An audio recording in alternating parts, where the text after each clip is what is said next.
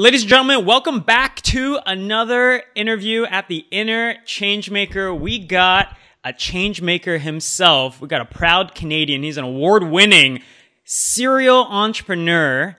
I know him from the company Clarity, but when I was doing a little bit of digging, this guy is not joking around. He is 5 times the founder, 2 times VC funded, 3 different exits. He's a speaker. I stole some of my best speaking intros from this guy.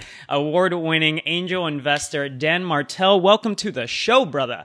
Jay, what's up, man? Thanks for having me. It's a real honor. I'm always excited for any opportunity to to share some wisdom and lessons learned over the years building companies. Yeah, well, hey, I'm really excited to have you here because I know how precious your time is. Dude, I just want you to know, I hate when people say that because our time, it's not about who's more valuable. Okay. Like literally, I appreciate it. And you can say that, but I think people need to stop saying that. I never say it. I've literally never said to a mentor of mine, I know how valuable your time is. Who fucking cares?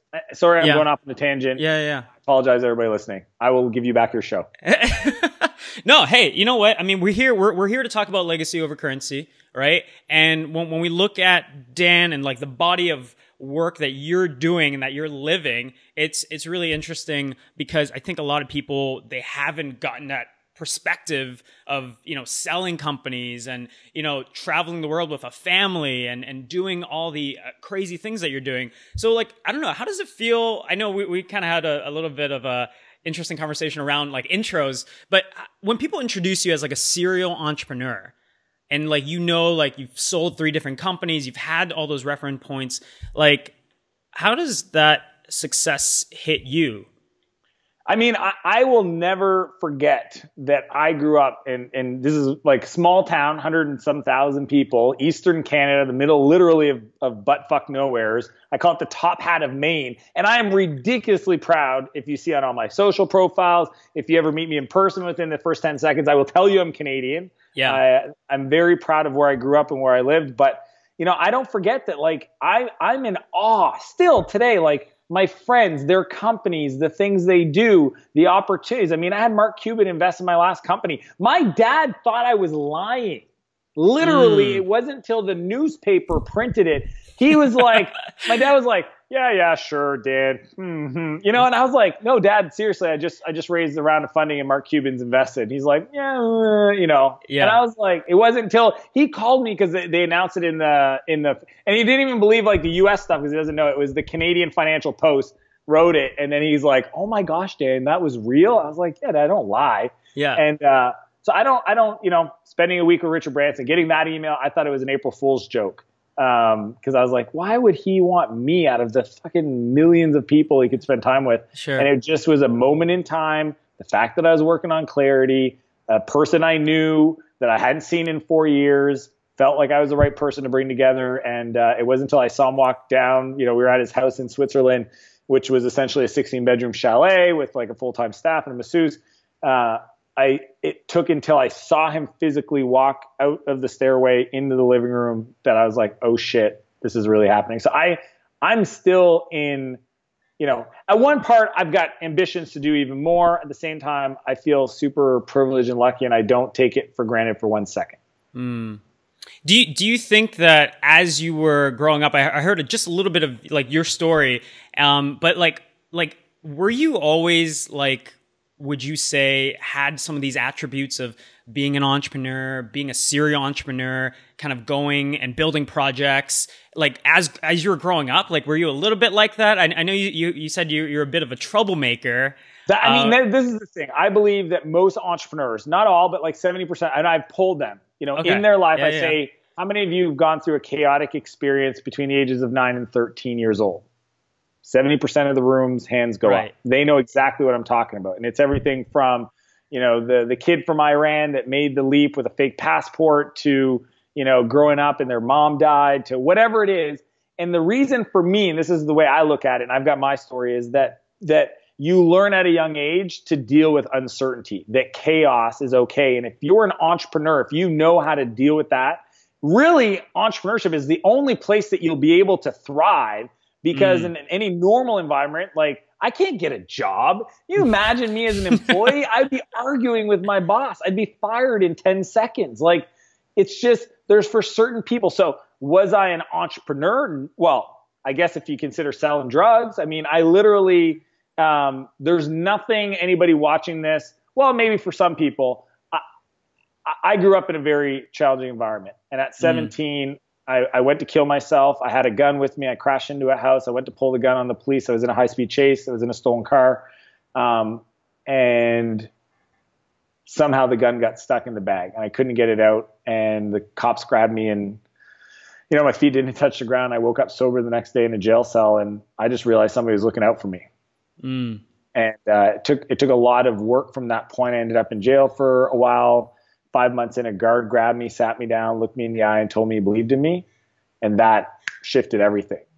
And, you know, when I look at the business stuff, that's cool. But for me, what I try to do every day is try to find other, you know, the guard's name was Brian. And I just try to find other opportunities for me to talk with an entrepreneur, a young adult. You know, I spend a lot of time with at-risk youth and just shed some of that belief in their possibility. Cause it's true, man. I'm like the biggest entrepreneur fan in the world because I know what's possible when people believe in you more than you believe in yourself. And it's easy to look at all the challenges and the limitations and the lack of resources. That's the easy part. But what's funner and more energetic and exciting is actually looking at the possibility.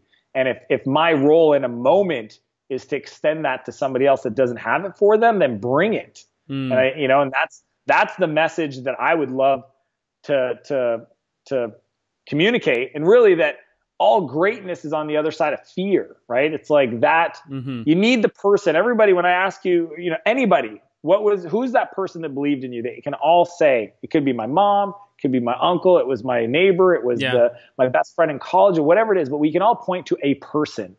And for me, it was a guy named Brian and my life shifted. I mean, I ended up in rehab therapy. Right after that, I got released early to go to a therapeutic community for 11 months. At the end of that term, I discovered programming and that became my new addiction. And that's how I got into building technology companies, which is crazy. I mean, crazy that I had any success, let alone, you know, build 2 venture-backed companies out of San Francisco. And you're really young even back then. I'm 37. I mean, I just started when I was young. You look good, man. You look good, Dan. Hey, man. Yeah. You know how to get the points. Appreciate that, Jay. No, I started when I was 17. So I just my first 2 companies are complete failures, right? And when people say like, how many companies have you started?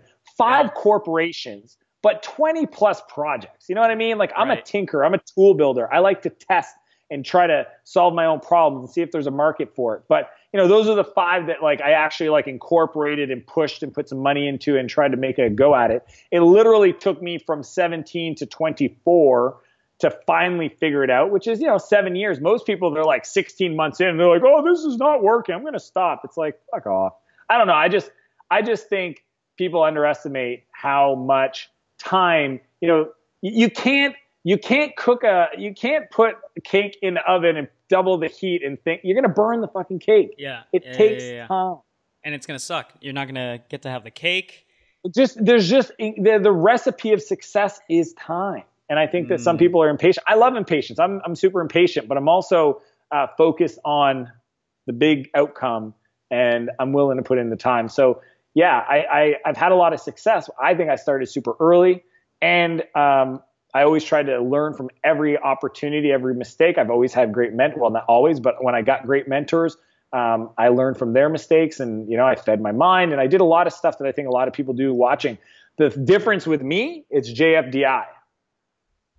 JFDI, man. That's everything. It is on my license plate. It is on my Facebook page. It is my everything. It's just fucking do it. If you tell me something that I'm like, that makes a lot of sense, I don't second guess it. I don't sleep on it. I take action right now, in the moment, in the excitement.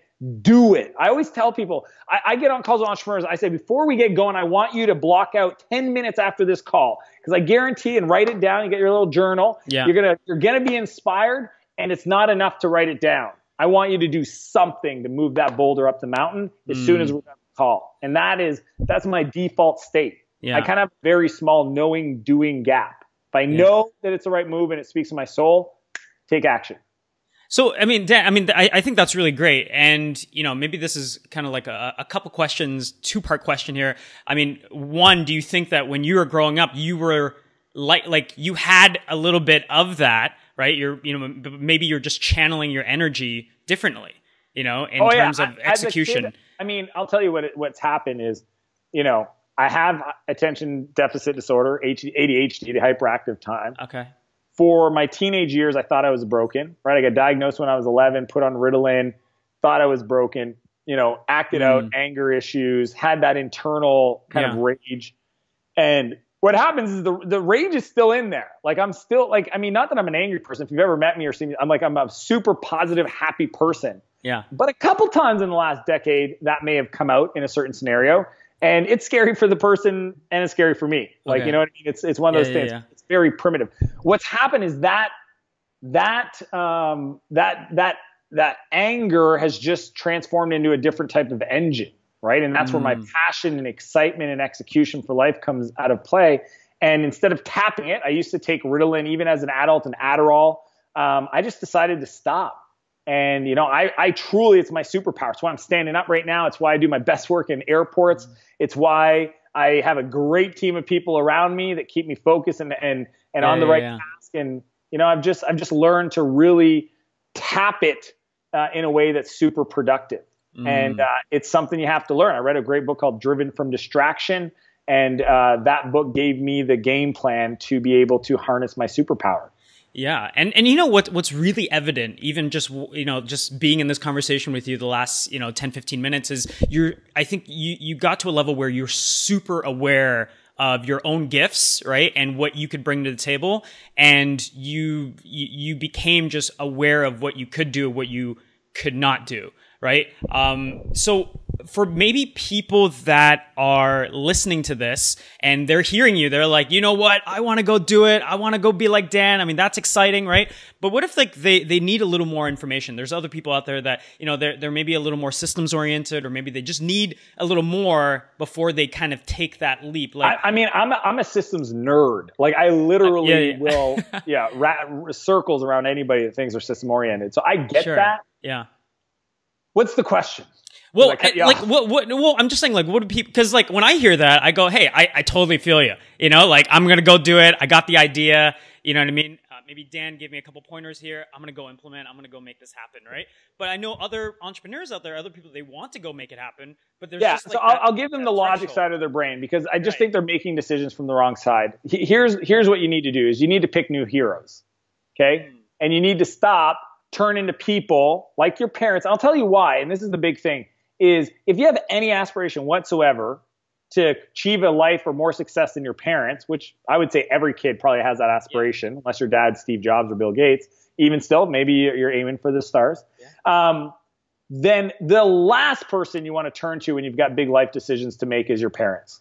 Because if you go to them for those big decisions, should I move? Should I go to university? Should I buy a house? Should I marry this woman?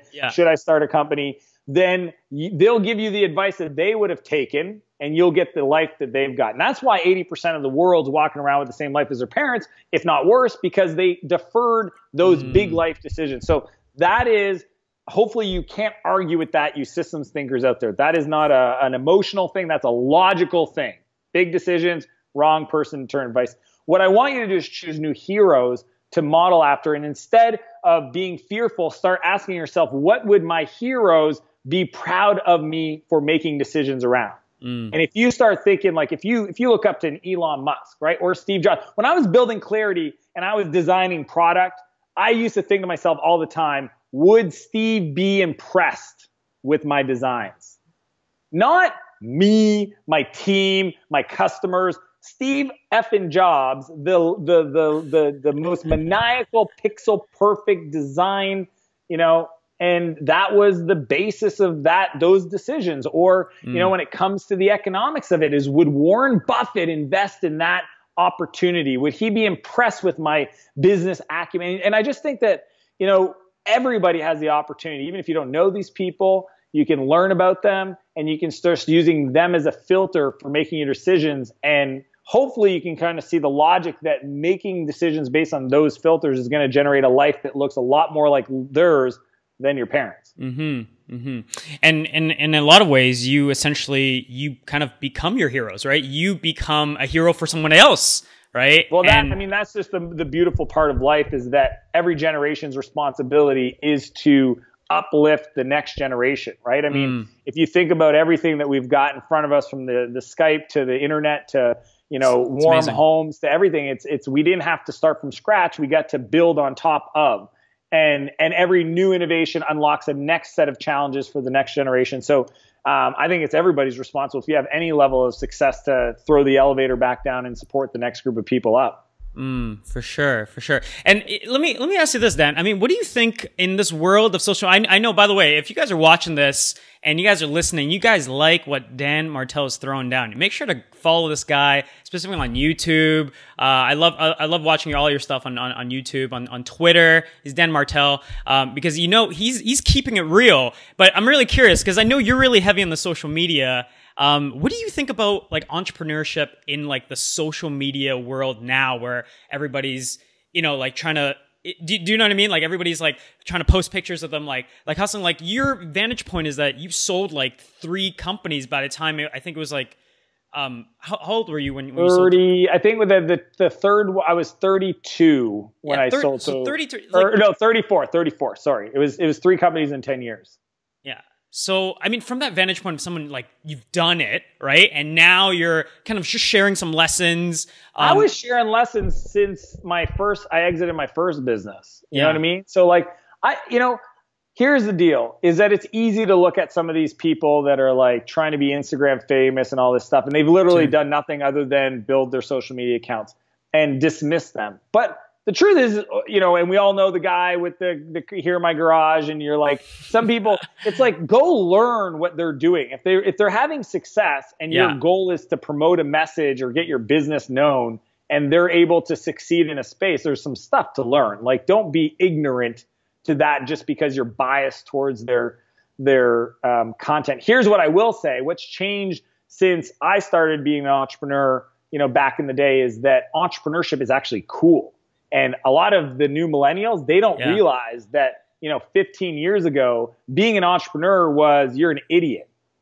Like, literally, being an entrepreneur meant you were not useful, and you went and did stuff. Like, you had a lawn mowing company or a garden company. Like, it wasn't a thing that people now aspire to. The movie The Social Network, started showing people what was possible from a technology. I mean, it literally was in the last, 10 years, pretty much. The dot-com bust, if you were doing tech entrepreneurship in 2001, you were an idiot, right? Now, you're the cool kid on the block. So I would just say, it's always cyclical. So that's, it's cool. It's cool now, it's not. So you're either part of that, and it's who your DNA. I always love downturns in markets, not because I want people to lose their money. It clears out all the fucking entrepreneurs. It literally gets rid of all these people that say, I want to be an entrepreneur. It's like, my biggest problem is these tech accelerators. Okay. So, tell us about that. What do you mean? Oh, my problem is these people that think they're entrepreneurs only decided to quit their jobs making 150 grand a year because they got paid 250,000 to get into an accelerator to go work on their idea. Right. And they call themselves entrepreneurs. Right. I mean, anybody's built anything from nothing knows that there's a different level of hustle required to risk it all versus leaving your job making 150 grand a year at Google to joining a Y Combinator and get $250,000, $500,000 to, come on. And then they wonder why, when it doesn't work out, it's hard. It's like, you just don't got it. So that's, I just think that people want it to be easy. And my whole thing is I want to become the person who can deal. I don't care about, I don't want to not have problems. Bring on the challenges, because it's in those moments that I look inside and say, all right, Dan, it's one of those times to grow. And if you grow, you win. And if you don't, you fucking learn. But like, that is what problems, people, I remember Oprah Winfrey. This is, I'm quoting Oprah Winfrey. I might quote Dr. Phil soon too. watch out. But this is that type of interview. It's just one of those where we're going. Yeah. Oprah was being sued for her mad cow thing back in the day. A lot of people remember. It's like in the 80s. And she was being sued for $1 billion. And somebody said, like, doesn't it stress you out that you're being sued for $1 billion? And she said, I feel blessed to be the kind of person that could be sued for $1 billion. Whew.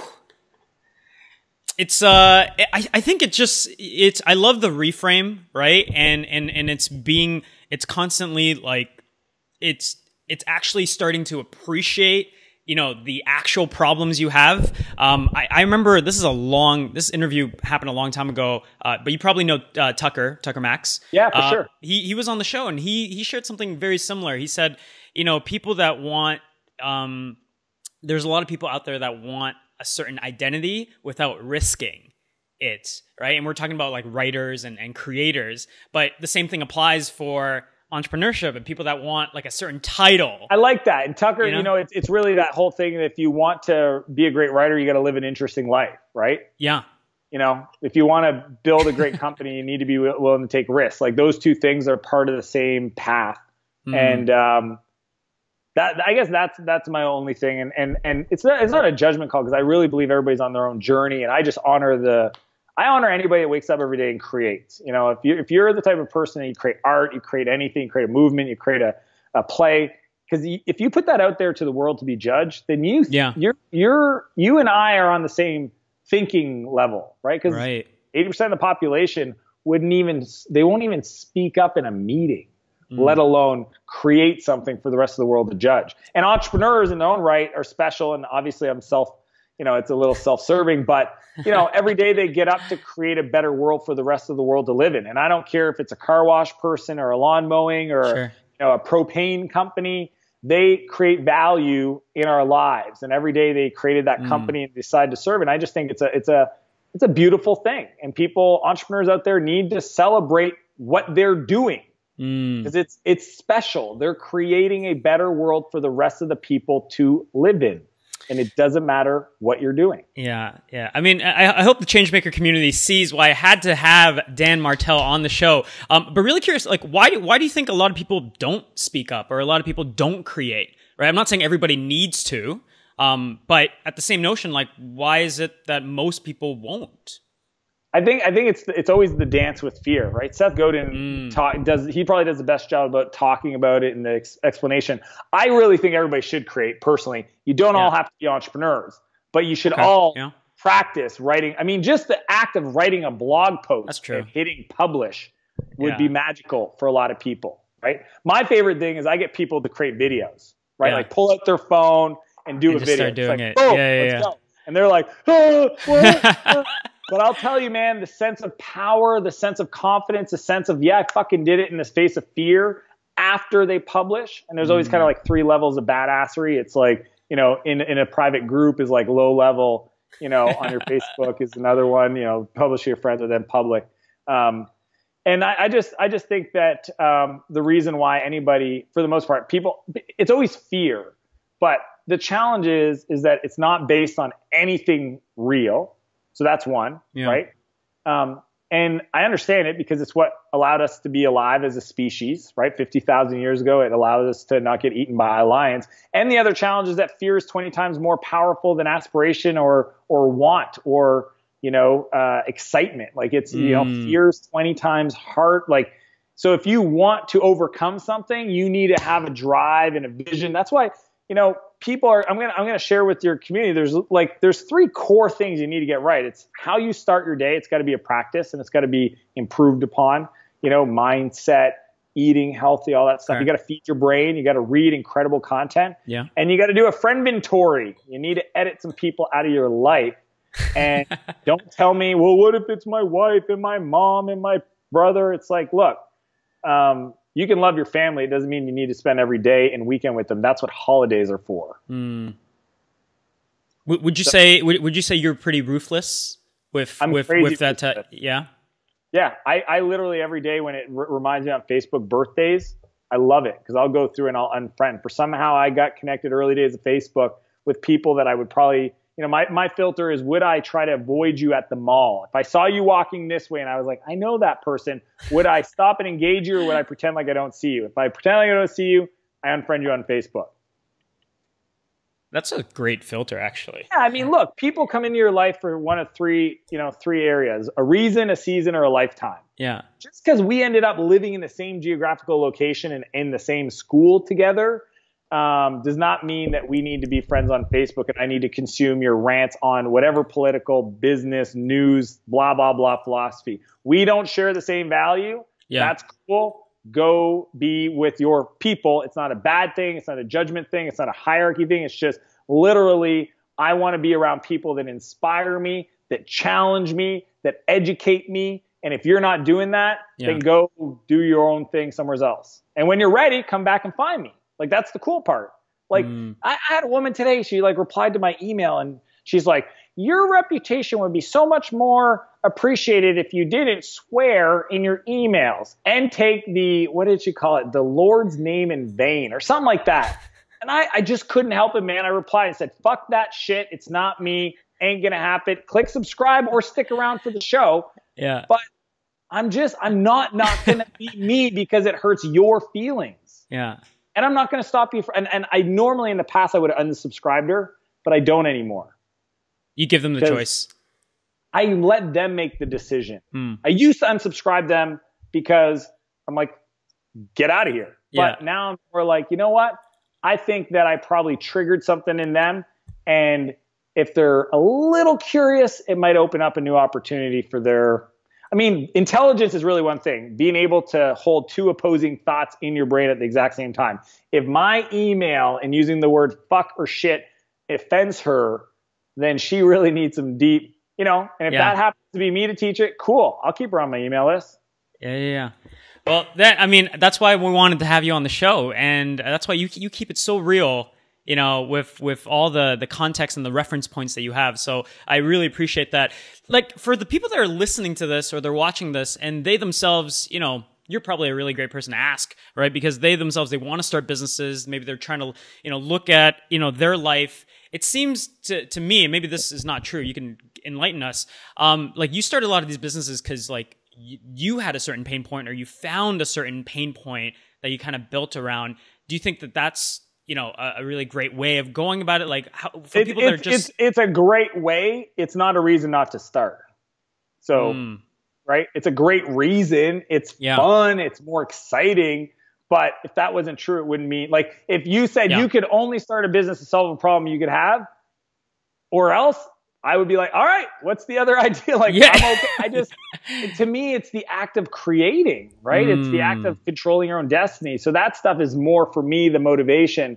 The bonus is solving problems I have for people I care about, right? But I will say the number one thing people need to understand is that they don't need to figure out the grand scheme of things today. They need to figure out how to go from 0 to 1, 1 to 10, and 10 to 100.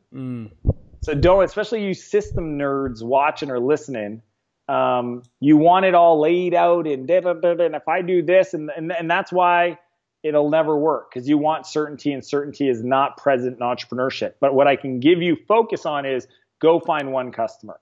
And once you get that customer paying you for whatever thing you want to sell them, then go try 5, 10. And you know what? Call it a project, not a business.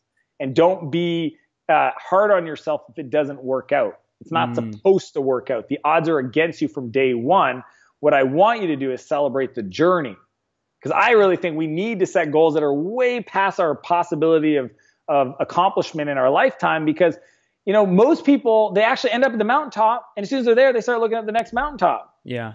Okay, well, if you know that, then why don't you set a vision for your life and what's possible that's never achievable? I'd love to meet somebody. It's like, my mission in life is to fly. Cool. It's like, and I'm okay if I never achieve it, but every day I wake up and I try to move that rock up the hill. And you know what? It just happens. I started a spacesuit company, and because, you know what I mean? They've like done all these things on that journey, but I just think it's a lot more fun. And you know, you hear it all the time, but the truth is the journey is the destination, man. Holy, like, if I could go back and say, like, you know, whisper in my ear as a early days of an entrepreneur, I would want to whisper that.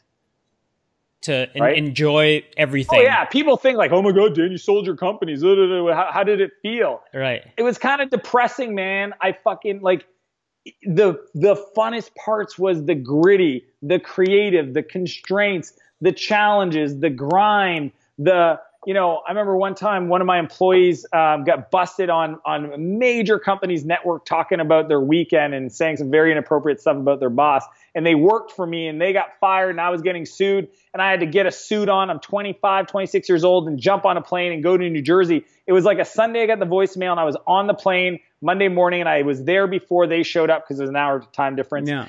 And that'll go down in my business career as one of the most craziest fucked up shit things I've ever had to deal with that I wouldn't change for a moment. And it makes great stories, right? And it's you can't have a great story without the shit. Like stories are great because they have there's a transformation. Like if you never, I'm just going to ruin every movie for everybody right now. Oh God. Every movie follows this pattern. Key character's here. Yeah. He goes through a challenge. He learns about himself and he ends up here. Every movie. It's what we're programmed to look for because we're programmed to grow. And what we're doing in those moments is we're learning about opportunity to grow and transformation. And when we're watching a movie, Luke Skywalker, we're not actually watching the movie. We're putting ourselves in that position and we're asking ourselves, when you saw me speak at Archangel Summit, what I try to do when I speak is I create the space for the audience to insert themselves into the story. Yes, you were listening to my story, but I was trying to get you to reflect on your truth and position and who believed in me and who have I done that for other people. And that to me is the point of, if you get on a stage, I just want to say this to everybody listening. If you ever have the opportunity, the privilege to get on a stage, if your mission in that moment is anything less than to change lives, get the fuck off the stage and give it to somebody else. Because that is, I don't get on this podcast without that mission. That is my purpose. One person. Every time I do a YouTube video, one person. But that's the intention, because I think that it's a true honor to get anybody second of their life. And if you can help them through your stories, through that transformation, I think it's our mandate. It's our commitment. Dan is dropping some fire, some heat over here, and he's keeping real, and I love that. Dan, how do you have such a big vision, but then when you're creating content and when you're speaking on stage, you can remind yourself and you can be present in those moments and you don't get lost. You know how sometimes for me, like as an entrepreneur, and I'm just, I'm a couple years in, we're building this amazing community. Sometimes we set these like large, ambitious goals, and like I think conceptually people can understand that. They're like, okay, I got to think bigger. Maybe sometimes adding a couple of zeros and just trying to think about a bigger impact. But how do you go from that to I'm going to be present and just try to change one person's life? I literally tell myself that. Okay. One person. I get in front of the camera with my buddy Jarrett, and we're doing videos, my weekly YouTube video. Yeah. One person. I'm talking to that. I'm looking in the camera right there. One person. You.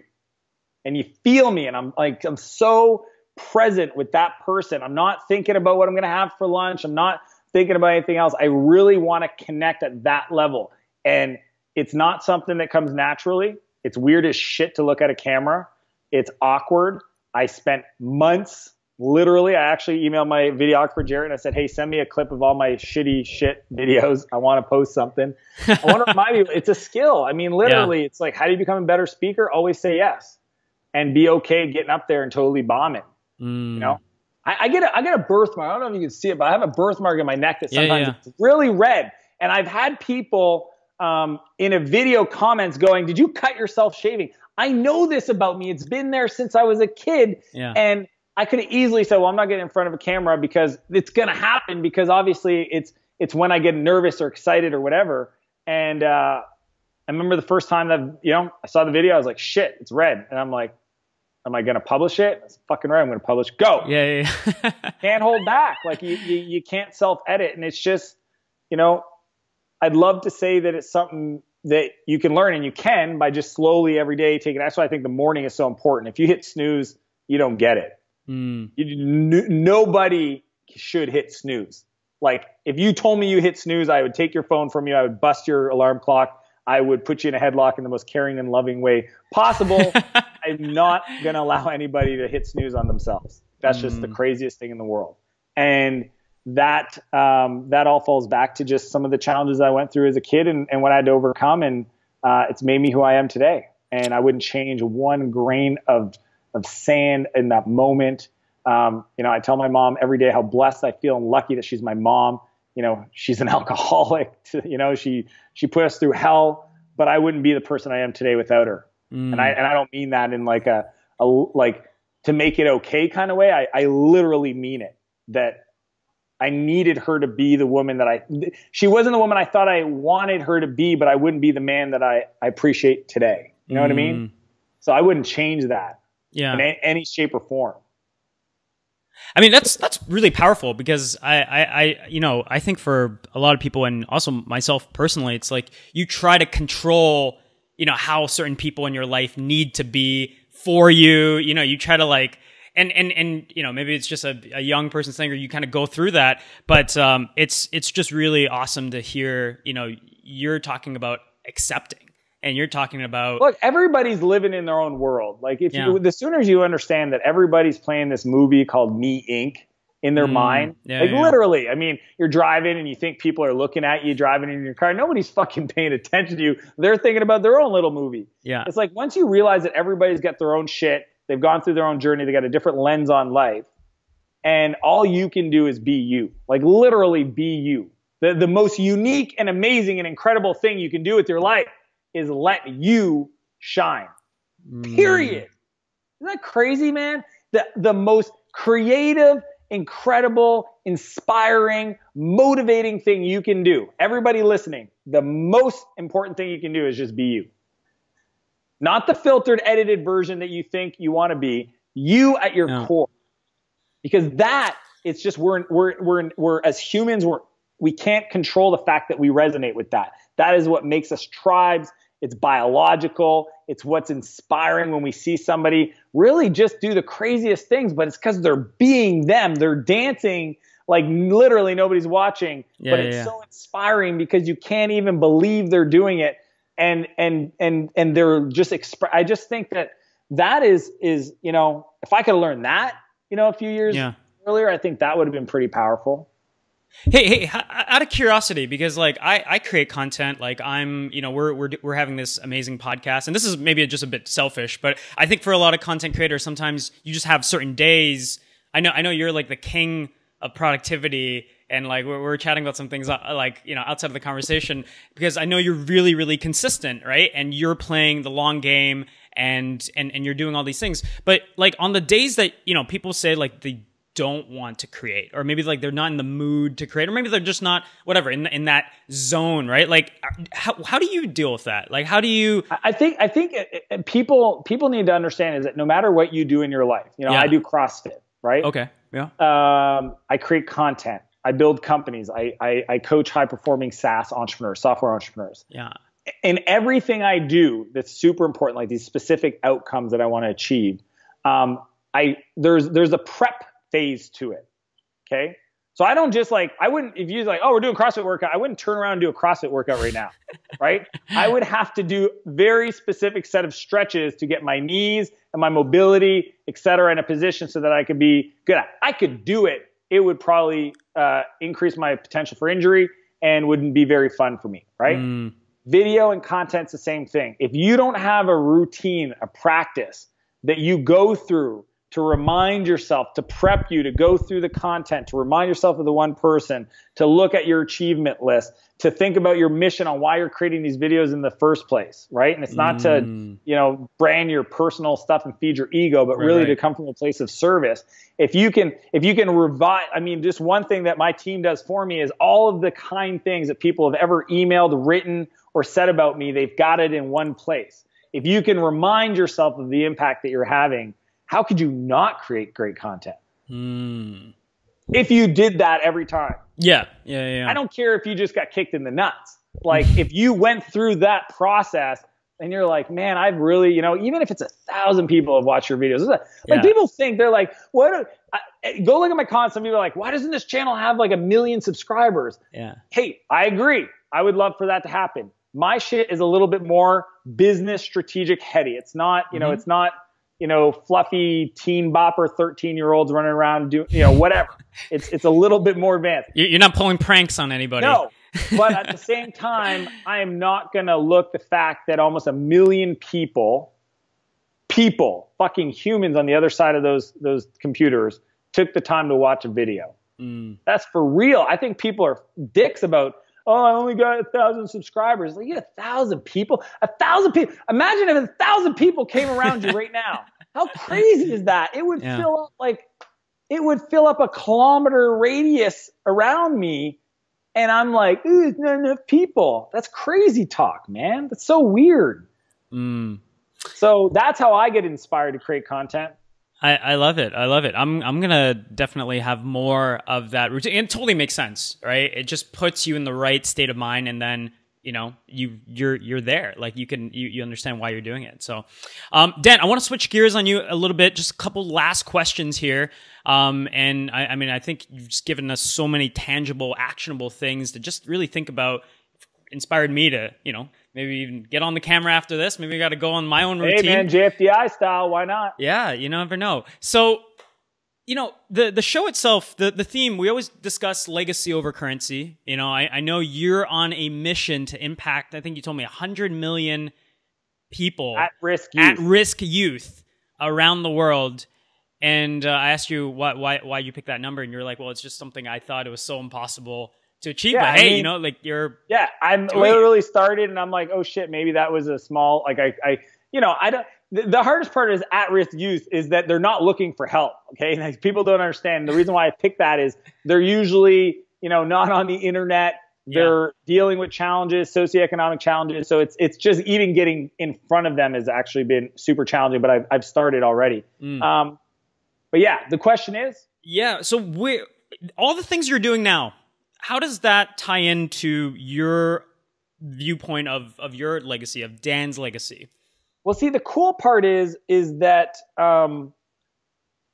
the ability for me to produce content helps those kids. So I actually have a program that I put together. So if you know any groups of at-risk youth, you know, it could be like a local youth program or crisis centers or whatever, just send them my way and I'll plug them in. Yeah. But I had to learn how to teach, man. I had to learn how to coach. I had to learn how to communicate. I had to codify some of these beliefs. I mean, this interview wouldn't be the same interview if I didn't create all those YouTube videos. So it was almost like I needed to practice. I wanted to communicate through video. I chose that specifically because I wanted people to see my eyes. Obviously, in person would be even better.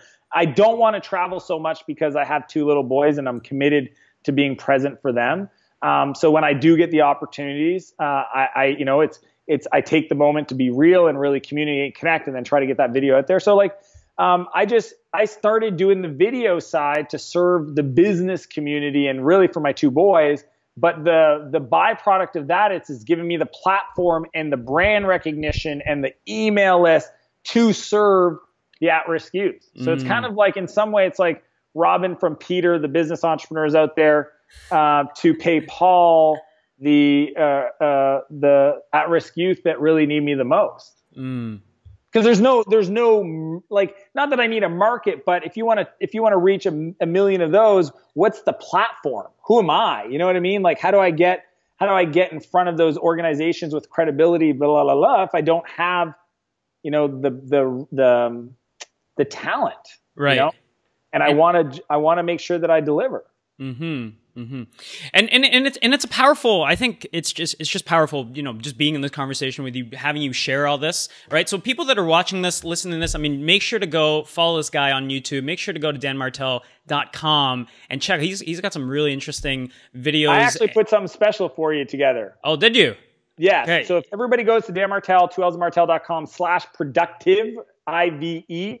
Okay. I'm going to give you guys, I put together an ebook. It's 5 of my, people always ask, like, how do you stay, in some of the stuff you've asked, I'll give you the specific things I do, what I drink, not like alcohol, but like green juice. I talk about my 5 productivity hats. and really the mindset shifts that I use to stay motivated. So if you go to danmartell.com, 2 L's Martell /productive, download that. That'll get you started. And then you can just email. Like, I actually get my emails. I do have an assistant that processes 95% of everything. But if you reply to my newsletter, that comes to me. We're talking, we're exchanging, and I'd love to hear from you. Yeah, no, and that's really cool because you get to, you know, now you saw a little bit of what's happening with Dan and how he's able to kind of have this level of energy and be in this state. And so you could, if you want to tap into that for yourself, I mean, I think that's a really amazing stuff that you've heard anywhere else. These are things that most people don't talk about, and you know, I don't know why. It's maybe because everything else is like the baseline. This is like kind of the next level. Sure. No. And I'm going to make sure to grab a copy myself. I'll link it in the comment section or in the show notes around here. Last question here for you, Dan. The show itself, it's called the Inner Changemaker. I'm always curious, what comes to your mind when you hear somebody being a change maker? I mean, I think they're willing to push against the world. I mean, the world doesn't want to change. Like, that's the truth. It's like, you know, when people build businesses, they're like, why is it so hard? It's like, nobody wants to change. They don't wake up and go, I'm changing everything. I want to change the way I get my work done. I want to change the way I drive. Like, nobody wants to change anything. So if you want to push on the world, then you're a change maker. And I think that's true for community, nonprofits, artistry, you know, movements, and business. That's beautiful, man. That's beautiful. Dan, I really appreciate, not the time, but I appreciate the wisdom that you shared and the perspective, man. And cool. We'll definitely have to have you on at a later point. Appreciate everything. All right, Jay. Brother. Thanks again, man. Appreciate it. Everybody hit me up on my Twitter. Yeah, make sure to go follow him, Dan Martell. This guy is ripping it, and you guys need to be getting some of that wisdom so you can be living like Dan. All right, Jay. Talk soon, man. Bye.